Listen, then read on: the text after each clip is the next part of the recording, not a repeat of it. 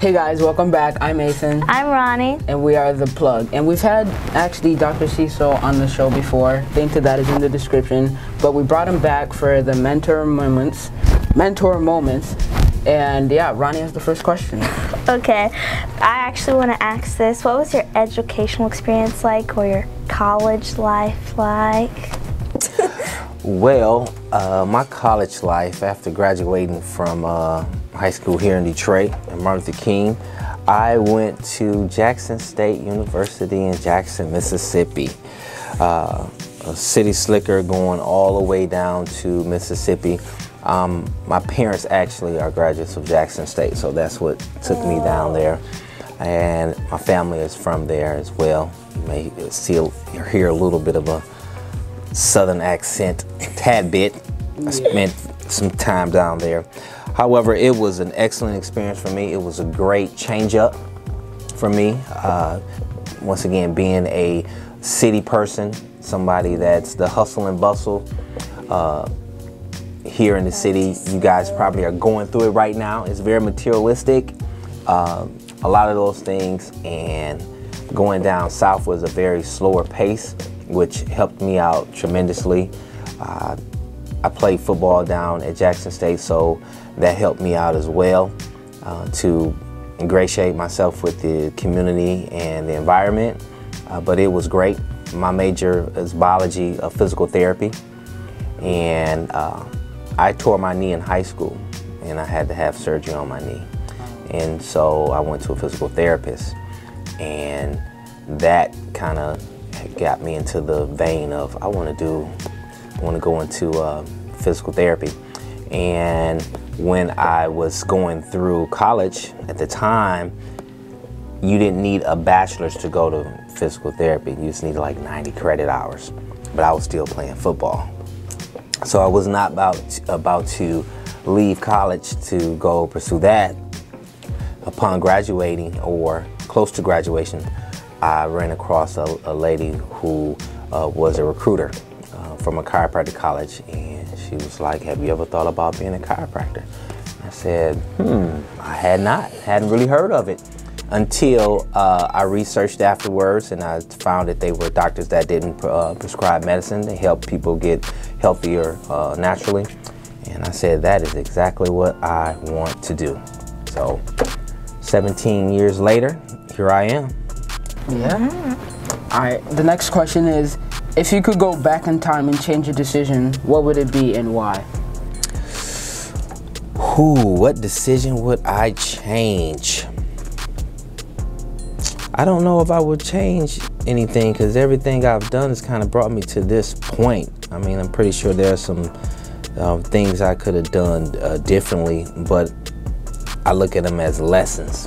Yeah. You know, more so than being mistakes. They were lessons, and that's how I looked at it. So I wouldn't really change much, because I feel like altering that would alter where I'm at right now. So I'm gonna keep things going. Yeah. Okay, what do you do for fun? That is a great question. I need to do more things for fun. You need to ask my wife. I need to do more things. But I love football, and so I stay close to sports for fun. I'm picking up golf, so we'll see how that goes. I love jigsaw puzzles. Oh gosh. I know you didn't have to see that coming, but I love jigsaw puzzles. I feel like I knew that for some reason. Yeah, jigsaw puzzles is, if I had some free time of not doing anything, give me like 1,000-piece jigsaw puzzle and I'll be okay. Yeah. In Sports Center, yep. How has your mindset and values changed over the years, and what caused these changes? My values have changed over the years. One, of having kids. Growing up, I've gone from about myself and my progression until looking into my family and my legacy and how does that look. So I've kind of switched from a self-preservation standpoint to how can I put my family in the best position that I can. So my values have grown to just one, getting into the Word, knowing that I want to leave an inheritance to my children's children. So with that being said, I have to maneuver a little bit differently. No longer just the, okay, I want to go out and party and kick it with my friends. Nope, I gotta come home and watch the babies and put them to bed and get back up and do it again. So my values have changed quite a bit. What is one of the biggest challenges you faced, and what did you learn from it? Some of the biggest challenges I've faced. One of the biggest challenges I've faced, I have a daughter out of wedlock, and that situation, she doesn't live in the state with me, and that is very challenging to not only just keep the relationship, but also to keep in contact with that whole dynamic has been challenging for me. And then getting married and having more kids, that whole dynamic of parenthood is a challenge, and it's a fluid situation on a daily basis that you try to make sure that you're being the best that you can be. Okay. Yeah, I would just like to ask, like, how do you involve God in like your everyday life and stuff, and your everyday lifestyle with being a chiropractor and having 2 kids of your own? Well, 3 kids. 3 kids, Yeah. But I would say always putting God first and always staying in the Word helps me out. That's a stress reliever for me. I repeat and I use the Word as affirmations for me. So when things get stressful, or I'm having quote unquote a stressful day or bad day, I recite scriptures that I love that will help me out. I'll say things like, my God shall supply all my needs according to his riches and glory. I read the word where it says, cast your cares unto the Lord.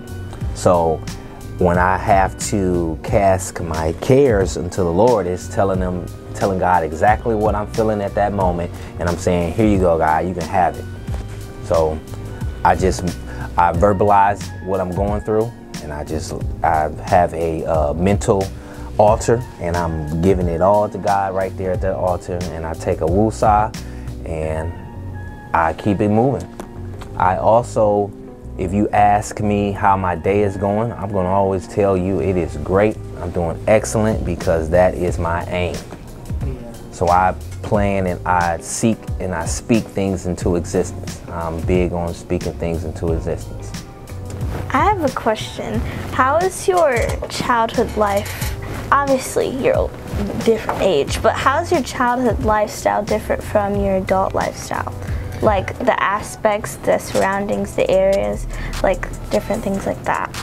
Well, growing up, I was a very, very active kid. The term ADHD was not around when I was growing up.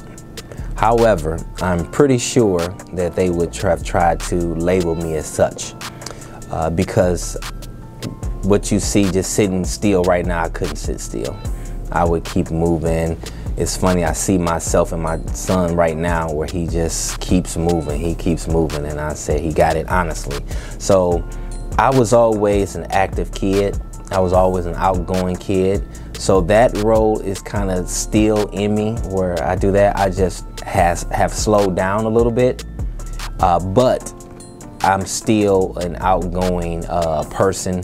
Like I said, I played sports from like 6 or 7 till 22, 23. So I just kept moving. And so right now, what I've done is not only slow down, but I've gotten more involved in different aspects of things, more so not just the physical part about it, just the mentorship part about things.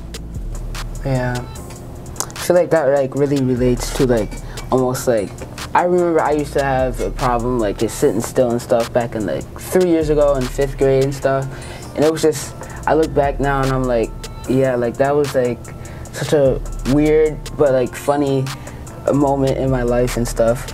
Yeah, it's who you are, and it's not a bad thing. I think it gets such a bad rap. I think you just have to harness it. I think you have to put it in the right direction, and go. Sports was an outlet for me. So if I couldn't sit still, put me in, I was in sports, every sport, and I just kept moving. That kind of helped me with energy and helped me tire me out a little bit, helped my parents out. But it's a blessing now, this day and age. I stay fit because I keep moving. My occupation makes me move, so it's not a strain on me or anything like that. It's just what I've always done. I always kept moving, and so I'm keeping moving. Yeah, all right. Well, thank you so much for coming onto the show. We really appreciate you coming out here and being with us. Anytime. Yep, and make sure you guys subscribe and comment and like and share it with all your friends, and we'll see you guys next time. Bye. Bye. Bye. City on my back. Country boy, but I hang around city slickers.